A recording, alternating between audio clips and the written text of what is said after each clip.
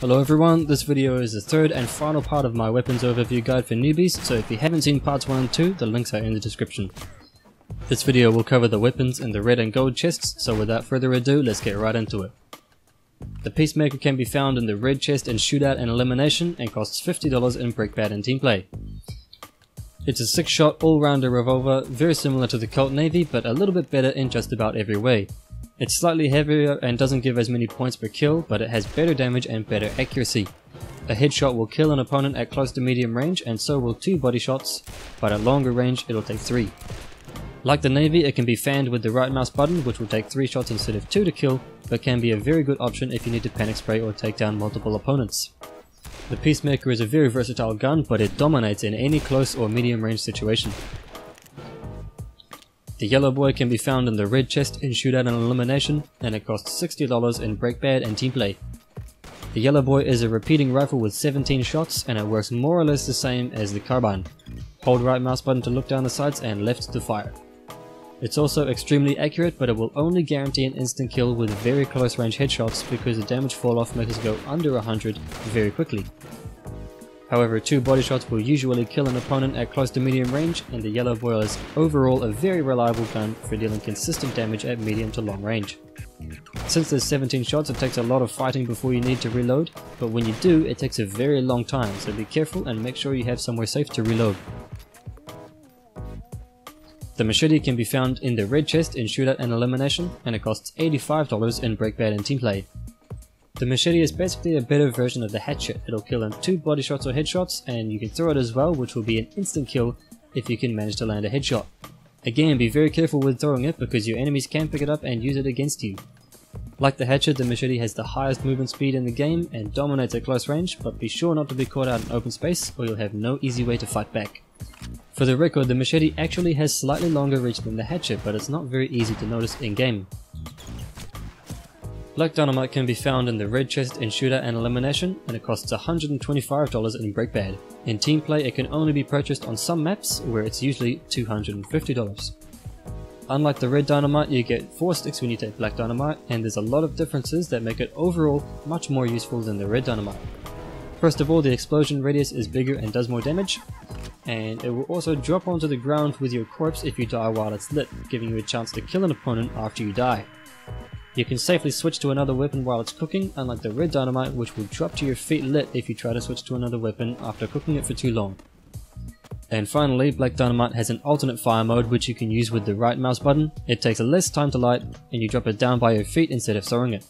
Alternatively, you can crouch when you release the alt fire and it will roll across the ground. The Pump Shotgun can be found in the gold chest in Shootout and Elimination, and it costs $95 in Breakbad and Team Play. It's a bit lighter than the Coach Gun, and it has 6 shots which reload individually. It's usable at close range while moving, but at medium range you should always slow down to fire it so that you get a tight spread. 2 well-placed shots will kill an opponent at close to medium range, and you move quite fast when using the Pump Shotgun, letting you play very aggressively at close range and rack up heaps of frags. The reload time is very short too, but be sure not to engage at long range unless you have a backup weapon that can handle it. Like the Coach Gun, the Pump Shotgun cannot get headshots. The Walker can be found in the gold chest in Shootout and Elimination, and it costs $125 in Breakbad and Team Play. It's a heavy, powerful revolver with a very slow fire rate and reload time, but it will kill in 1 body shot at close to medium range. It's quite inaccurate, so it's not realistic to fight with it at long range, but if you can find the time to reload, you can wreak havoc on servers with this in close quarters. Unlike the other revolvers, you can't actually fan the hammer with the Walker, so you need to slow down and carefully aim every shot.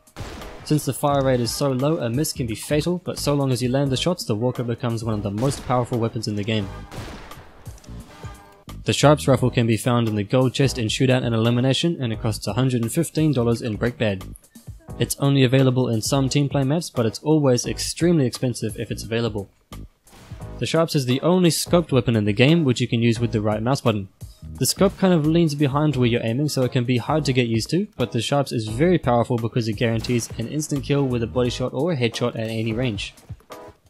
It's a very heavy weapon, and it only has 1 shot that takes a long time to reload, so be sure to have somewhere safe to reload or at least a backup weapon to keep yourself alive if you get attacked while reloading. The dynamite belt can be found in the gold chest in shootout and elimination, and it isn't available at all in break battle team play. It's a unique weapon in that it's the only one that players can see when you don't have it equipped, which means that people will probably target you if you have one just because you look different. It doesn't have all the fancy alternate throw modes like the black dynamite, and it doesn't even do as much damage as red dynamite, but it has infinite sticks that explode briefly after touching any surface or player.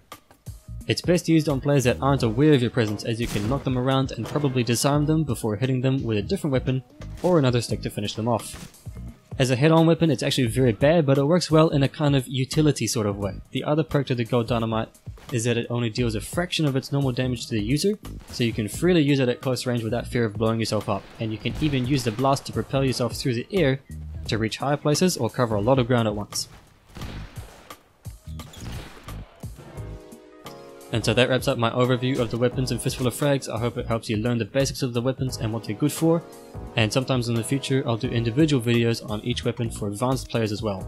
Don't take this series as a comprehensive guide on all the weapons, there's a lot of finer details to go over, but this is just intended to get new players to grips with what's available in the game. Please leave a like if you enjoyed the series, and subscribe if you want to see more tutorial content in the future. As always, thanks for watching, and have a good one.